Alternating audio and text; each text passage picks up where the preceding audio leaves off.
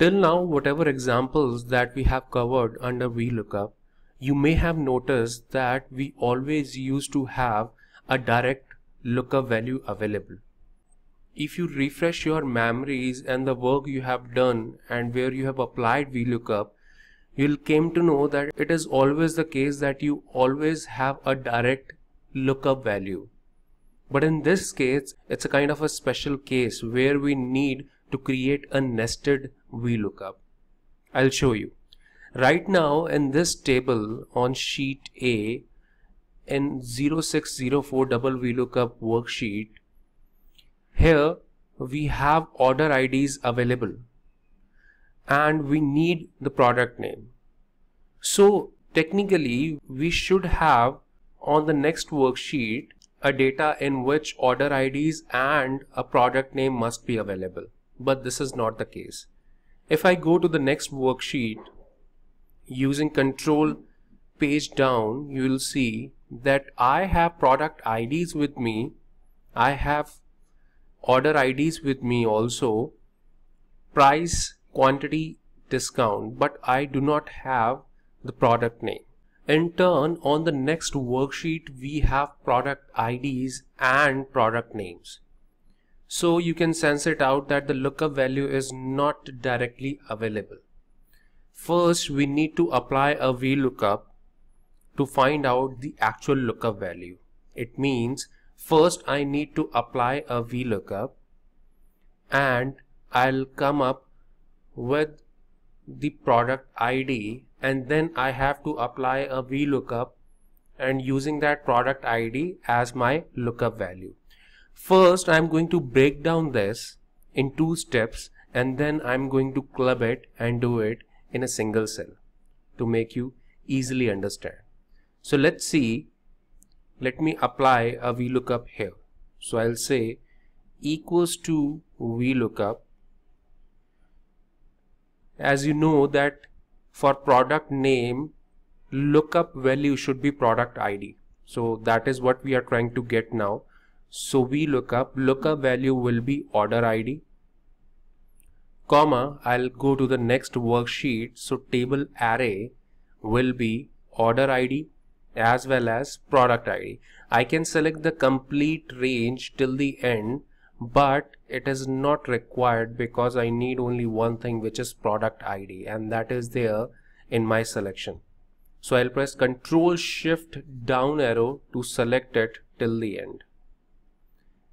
I'll press F4 now, which is to freeze it because I need to copy and paste it towards down that we have discussed already, comma, now column index number is, this is column number 1 as per our selection and this is column number 2.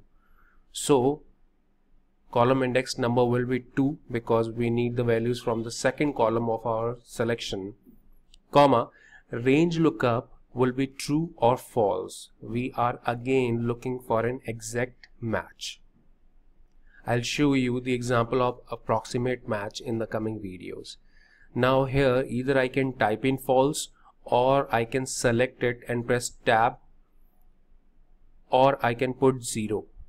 So I'll close down the bracket now, and if I press enter, you can see I'm getting that product ID with me. Now on the basis of this product ID, I can get the product name. But before that, let me copy and paste it down. How I can do that? I can copy it by pressing Ctrl C. I'll move my cursor towards left and then I'll press Ctrl down arrow to jump till the end of this data, and then I'll move rightwards and then I'll press Ctrl Shift up arrow to select it, and then I can press Ctrl V or I can press enter. It will copy the values and paste it till the end.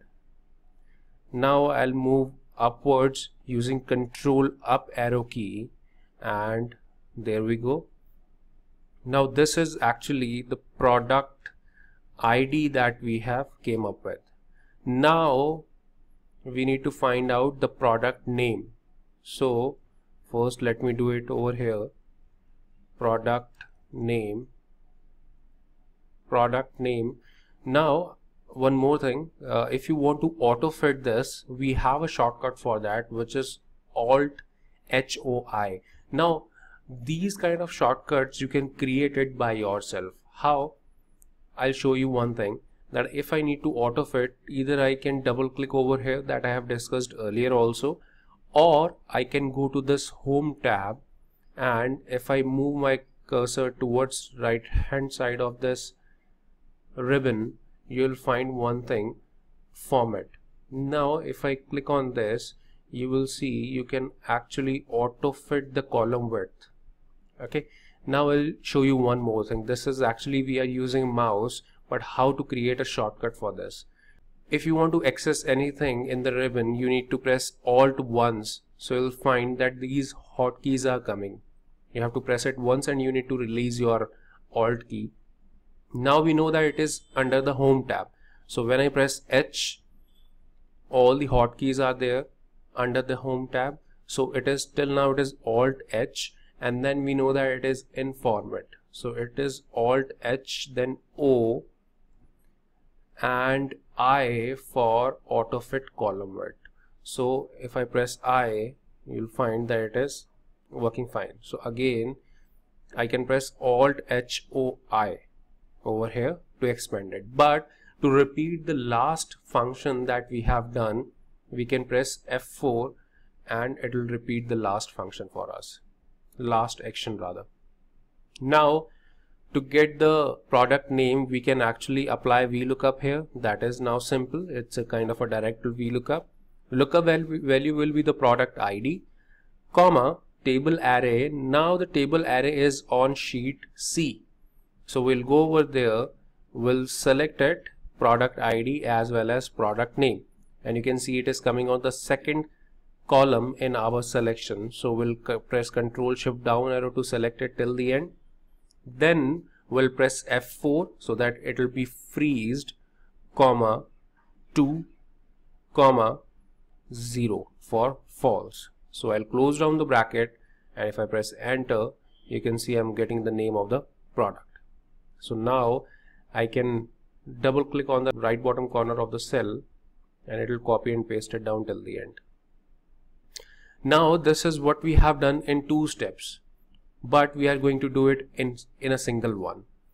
You know that this is actually the final lookup value, and this will come up using a Vlookup, using this as a lookup value.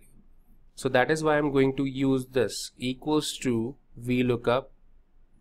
Now we do not have a lookup value right now, so again I need to apply Vlookup, and now the lookup value will be this one, comma, we'll go to the next worksheet, which is B, and we'll go at the very top and we'll select order ID and product ID. I'm pressing Ctrl Shift down arrow, so it will select it till the end, and I'm going to freeze it, comma, column index number is 2, comma, and that will be false. So I'll close down the bracket here. Now this will give us our lookup value.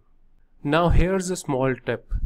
Whenever you want to see the result of the formula that you are typing in inside, it means the results of the arguments that you are typing in. Not the complete formula, but the arguments if you are typing in. So in that case, for example, if I have applied this Vlookup and I want to know the result of this, you have to select this particular argument or this formula. If I press F9, function F9 key on my keyboard, it will show me the result. Have a look. It means it is correct. Now to go back, just press Ctrl Z on your keyboard and it will go back to the normal one. Now, comma, table array. Table array will be on the sheet C. So we will go up and we'll select column B and C. So we'll select it and we'll press Ctrl Shift down arrow till the end. And then I have to press F4 to freeze it, comma, column index number will be 2 because we need the values from column C and we have started it from column B, comma, and it will be false. So I'll close down the bracket, and when I press enter, here we go, we are getting that result. Now I can double click over here to copy and paste it down till the end, and there we go. Now it has copied the formatting also, and that I have already discussed that how we can only copy and paste the formulas. It seems a bit complex, that I do understand, but it will require some practice, and it is very logical one. In future, if you face this kind of condition, now you know that you can actually apply nested VLOOKUP. We have applied double VLOOKUP right now. You can actually apply 3 VLOOKUPs also. So it's a kind of a chain that you can create if the lookup values are not directly available. Now I would want you to open the exercise file of 0604 double VLOOKUP. There I would want you to create a nested VLOOKUP. Thank you.